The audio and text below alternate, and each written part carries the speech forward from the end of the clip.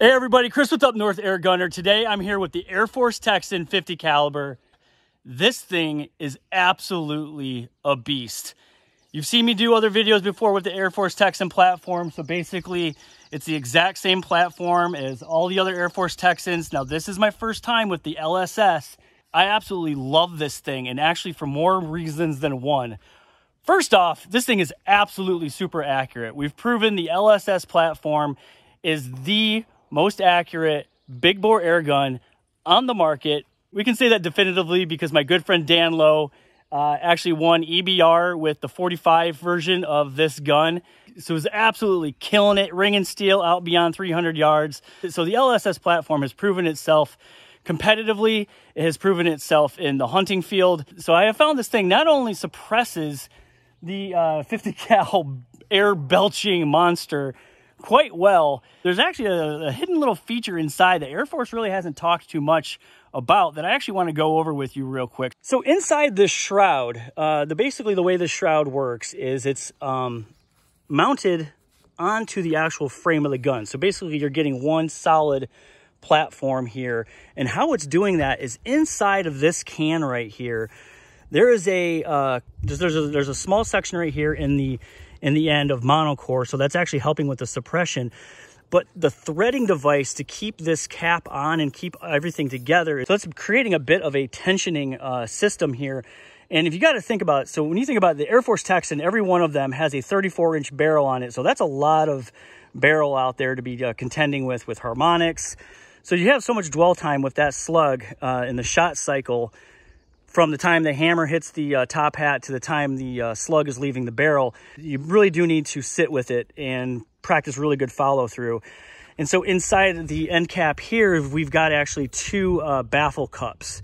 And so that's creating the suppression here so these two baffle cups that are inside here and the little bit of monocore here, and the actual tensioning system is creating one solid platform. And I truly believe it's adding to the accuracy of the gun.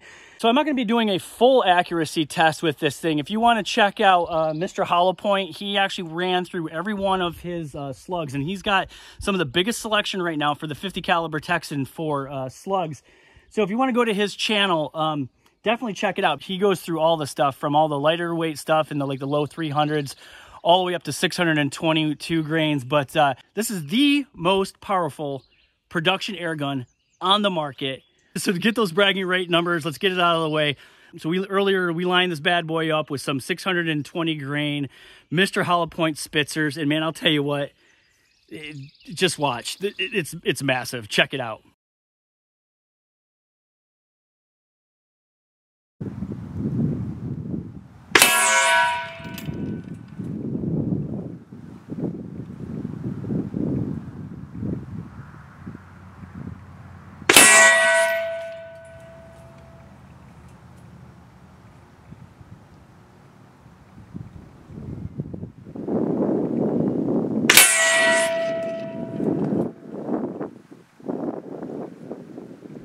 All right, so there it is, over 800 foot-pounds of energy. So I'll be completely honest, I won't be slinging 620 grain lead unless I'd say I go elk hunting or moose or bear, mastodon, T-Rex. I'm probably not going to choose that big of an ammo selection because that, mid 700s. So for me, I'm going to go down into that 350 grain range. And Mr. Hollow Point has one of the most wicked looking 350 grain hollow points I have ever seen. I mean, check this thing out. You can literally put a 25 caliber pellet inside of that hollow point cavity. I mean, that is absolutely a massive. I mean, that thing is just going to open up like a flower. So let's do some expansion and some penetration tests. And if you've been following me on Facebook and social media, I've been talking a lot about the difference between penetration and expansion with big bore air guns. And quite honestly, sometimes when you pick a hollow point slug that's going to open massively, you are basically turning it into a meat parachute. Once it hits that game animal, depending on where you hit it, you're going to basically dump all of that energy right away into that game animal. And what I have found with deer is when possible, you want to get a full pass through. All right, so enough talking. Let's check it out. Let's smack some meat. Let's see what this can do. All right, here we go. We've got a pretty thick pork shoulder here. That's about 6 inches wide. And we also have a pretty big bone here in the middle. I'm gonna see if I can actually try to avoid hitting that on the first shot, just to see what kind of expansion we're gonna get. So yeah, for this first test, we are gonna go ahead and hit this with 350 grain, 50 cal Mr. Hollow Point hollow points, just to see what kind of massive devastation we can get here. So I'm expecting absolutely a full pass through for sure. Here we go. All right, here we go. 350 grain, Mr. Hollow Point, massive hollow point slug.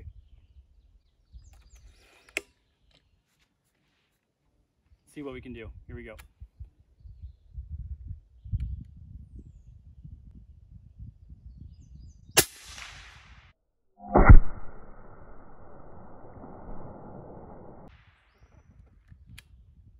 Woo! Oh my God.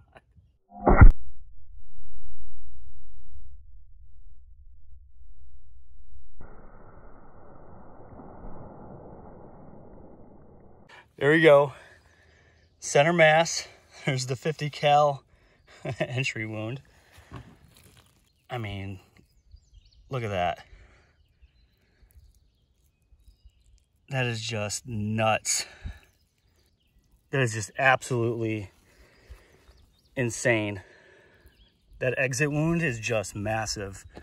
Straight through. Let's see if I hit any bone. No. No bone. That was straight through. Just, I mean, wicked. All right, so that's obviously got full penetration here. Let's line up a couple melons behind here. See if we can actually stop the hollow point and see what kind of expansion we're getting on that 350 grain hollow point. Let's check it out.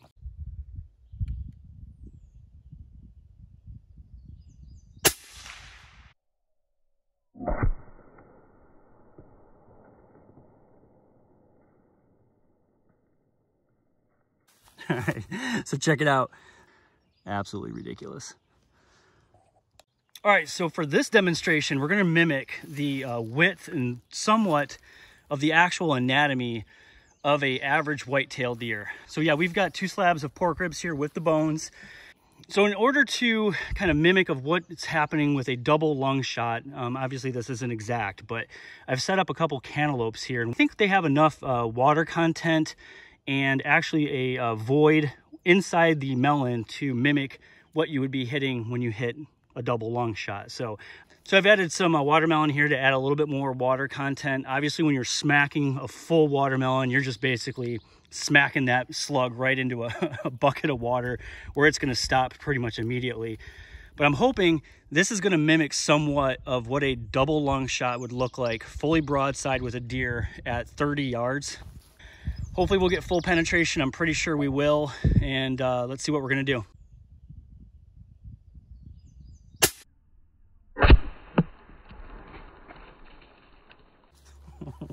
Okay. Absolute carnage. So there is the entry wound there.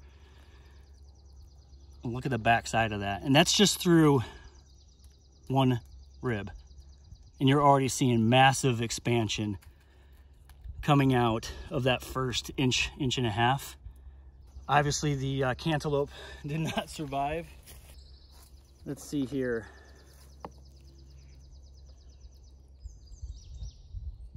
No exit wound. So I'm really glad I was able to capture this on video, because this is a really important example of what happens in real world terminal ballistics. A lot of times when we see shooters shooting into FBI ballistics gel, it's a really good benchmark to show penetration and expansion in a very controlled environment. But when you're hunting, it's not a controlled environment. You've got fur, you've got hide, you've got bones, you've got thick shoulder muscle versus a rib cage. And so in this example, the slug actually hits the rib and takes a 45-degree turn and comes right back at my iPhone. So this was almost a very expensive educational opportunity for you all to witness, but I'm really glad I was able to capture this on video. This set up again with another cantaloupe in the in between the two ribs, and yeah, let's see what this can do. Let's see if we can get a full pass through. Here we go.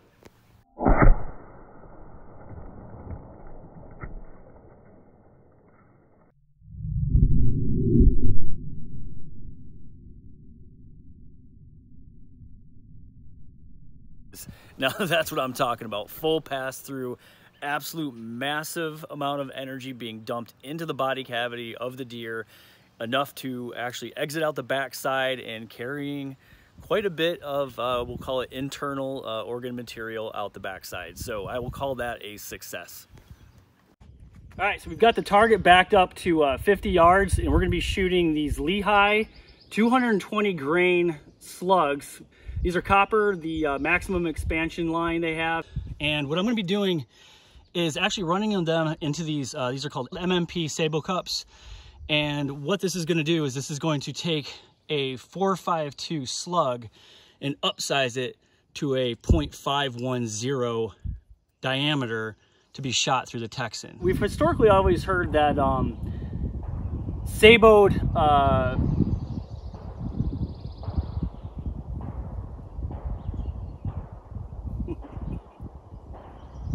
hear that? It's freedom, America. Big bore air guns have not shot Sabot'd ammunition very well. I'm not entirely sure why, but for whatever reason, this combination of this Sabot cup and these slugs I'm holding groups like this at 50 yards. So I wanted to do this on camera so you guys can see. So yeah, let's load a couple of these up and let's see what it'll do. Here we go. Here we go.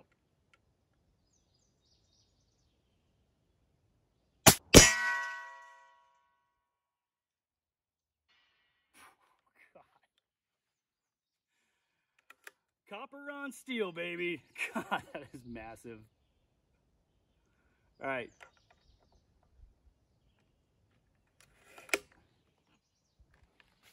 Still at 3,200 PSI.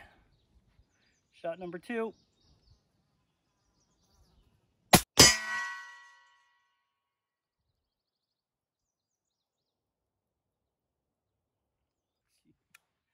Woo. Holding a pretty good group. See what shot number 3 will do. Here we go. Shot number 3.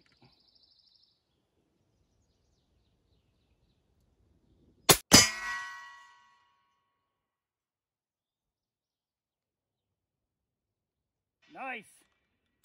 Like that. That's what I'm talking about.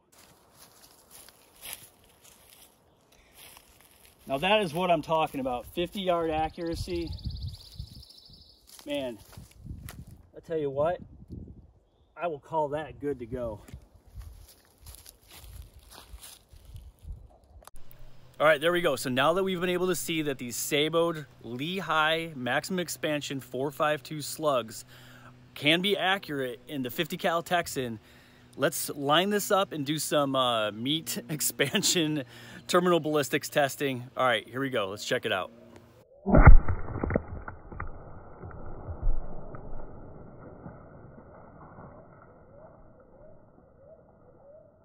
So we definitely know the accuracy is there with those sabots. So definitely went through there. I mean, look at that. Insane wound cavity. Went all the way through that watermelon. Did not exit this one. So let's dig through this a little bit.